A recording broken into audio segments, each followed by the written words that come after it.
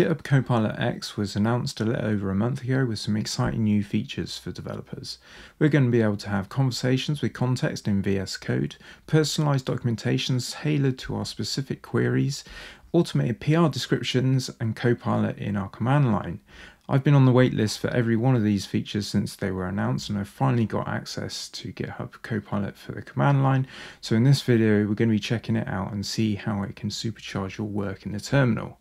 So with all that said, let's jump over and get it installed and get going. So yeah, I was invited to Copilot for command line technical preview. I got access a little over a week ago, but I couldn't access it because I was actually at a campsite, so I couldn't really do a lot. But yeah, now I can install it. Let's get it set up, and I'm keen to compare this to what I've used in the past, which is Shell GPT, which allowed me to use OpenAI within the terminal and the shell. Yeah, and just see how it compares. So we're pointed to this npm package to install it. We basically get access to these three commands once it's installed: question, git question, and GitHub question. That allows us to be able to just basically ask questions directly in the terminal. I'm going to go ahead and install this. I first need to install GitHub because I do not have the command line for that. And I also want to mention that you need to have access to Copilot as well. So if you're not signed up for that, this isn't going to work. And that's simple enough. It's literally just brew install. Let's go. Okay. Oh, that didn't actually take that long. Cool. Okay, so we got GitHub with that as well. So we literally just need to run this command, npm install g, so that we can run it globally. Let's do that now. And then I think there is a couple of other extra commands. Yeah, so we need to set up these convenience commands as well. In order to be able to use the shortcuts that we've got for the GitHub Copilot CLI. Otherwise we have to write it like this every time. Let's just try something very basic. List files in this directory. Okay, so we need to run the GitHub Copilot auth command first, handily. We need to go to a web browser and log in. Yeah, do that. So let's try that again. List all files in this directory. Hold on. Nice. So what we get here is we get the option, we can see what the command is, which is obviously ls, a very basic one. We can revise this query or we can cancel. Let's revise the query. Let's say find all files in my downloads that are over 100 megabytes. Okay, let's run that command. So that's a handy one to, this will execute the command in the shell. Let's have a look. Wants access to my downloads, okay. And it tells me that most of my things are OBS and Diffusion B, which is not to be unexpected, not to be unexpected. Yeah, that's right. Let's try something else. Let's say run a Docker and run a hello world Docker container. Let's run it. Do we have Docker running? No. Okay. I did this in the other in my other tutorial as well. I did not have Docker started. Common thing for me. Okay, needs an update, but it should be okay. Run this command. Sure. Okay, that's cool. It's pulling it. Hello from Docker. There we go. Cool. Okay. So you can see it handles like basic queries really nicely. So if you're not familiar with bash or whatever, you can quickly get a bash command to understand how would I convert a bunch of images to a movie. So we get to talk with natural language. And the really nice thing for something like this, where it's coming back with a fairly complex fmpeg command, is that we get this explanation. So we can see the frame rate. You can see that we're talking about putting input files in. We're talking about the 26x264 codec that we're going to be using. That's a load of stuff that people possibly aren't going to know off the top of their head. And if they are, then they're probably doing that command every day and they don't need to call this anyway. But yeah, that's really very handy. Let's try something else. So the other things that we get with the Copilot CLI is that we can also make queries on Git commands and queries on GitHub commands. So we get 3 commands. We get question mark Git, and question mark GH for the GitHub command. So I've already got on my system my blog, so it's got all my posts from many from ianwotton.co.uk. I'm going to ask it who is the owner of this repo? Or is it git question mark? Yeah, okay. Rather than question mark git question mark. Who's the owner of this repo? Let's have a look.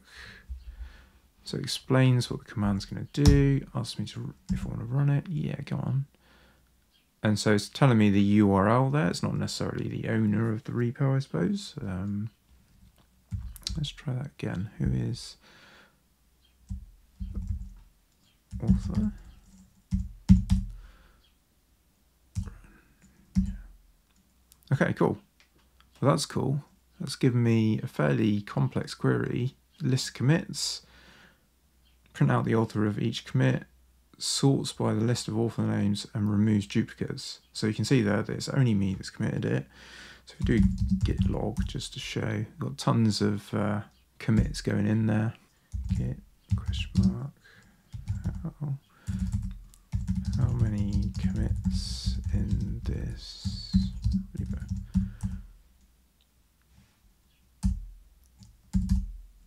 50. Cool. So this is cool. I quite like the explanation.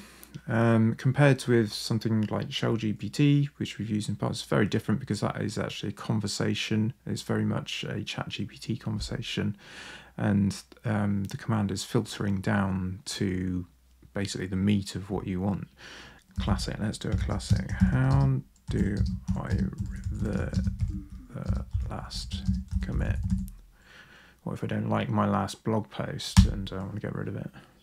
So git reversed, reverse commit, specifies we want to reverse. I won't do that. Let's revert the last 2 commits. Cool. So yeah, head 2 specifies what we want to go to. Specifies that we want to revert to commit 2 before the current one. This is pretty cool. And it's nice that it kind of asks for this confirmation each time.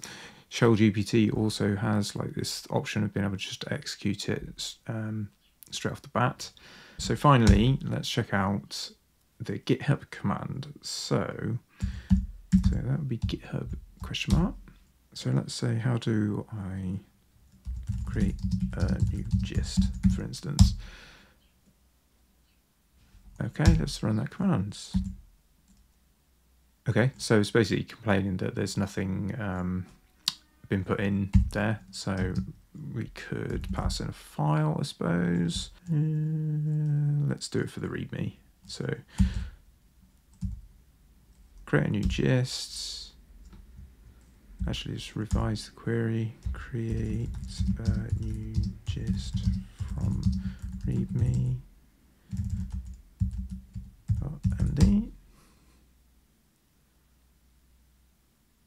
Run this command. Yeah. Okay, so we also need to log into GitHub, please. So let's try that. Authorize. Let's go. Okay, so let's try that again. Create a new gist. Oh man, create a new gist from my README. let's run this command. Yeah, let's go. Okay, cool. Did it create it? This is the question. Ta-da! So it's created a rather not particularly helpful, but a gist from my README there. But it's the fact that we've not had to go away and look up this stuff, any of this stuff, on Stack Overflow or whatever. Let's, as a final... Oh wow, I've actually got changes in there, so I probably don't want to be mucking around with them too much, but let's do... Okay, let's just create a new file.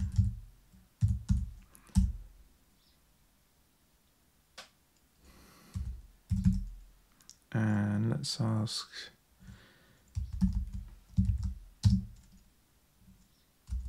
create a new branch with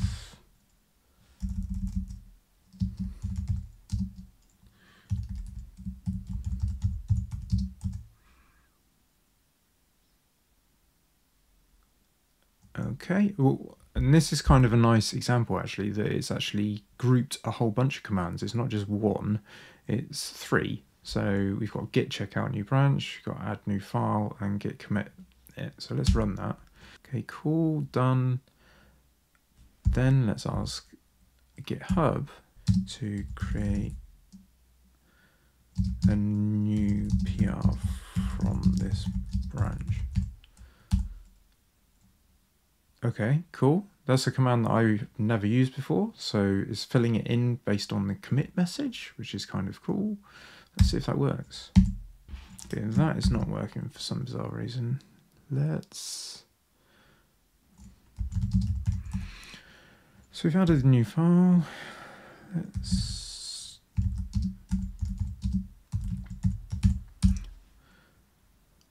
push upstream, run it, branch... Run this command, go on, yeah. Oh, that's interesting. So it's saying there, it's actually failed, which is an interesting turn of events. So it's saying origin branch, and it's actually just running this with the code in it rather than the branch that we want set. So let's say it's new branch and modify it. Okay, cool. GitHub, create a PR from this branch. Okay, let's submit that as a draft. Okay, so I can't do a draft, just redo that command. Submit. Okay, let's have a look at that. And I can see in this browser that I've just had that crop up here. Let's compare, which is adding this new file which has the test commands in it. So works much as you would expect, I guess. So yeah, hopefully you can see how that's useful. It's interesting that we had a failure there, that we had a problem, and that the commands it was entering weren't completely correct, and that it had variable names in them, etc. So it's interesting to see that there's still bugs to be ironed out. So hopefully they get all ironed out before you get to experience it for yourself. Go and have a look at my other video on Shell GPT. It's really interesting to see some of the differences here, where Shell GPT is a more conversational way of working with stuff in the terminal. It allows you to have sessions and things like that. And yeah, that's it for now. I hope you enjoyed the video. Subscribe if you enjoyed it, and give it a like, and I'll speak to you in the next one. All right, bye for now. Bye.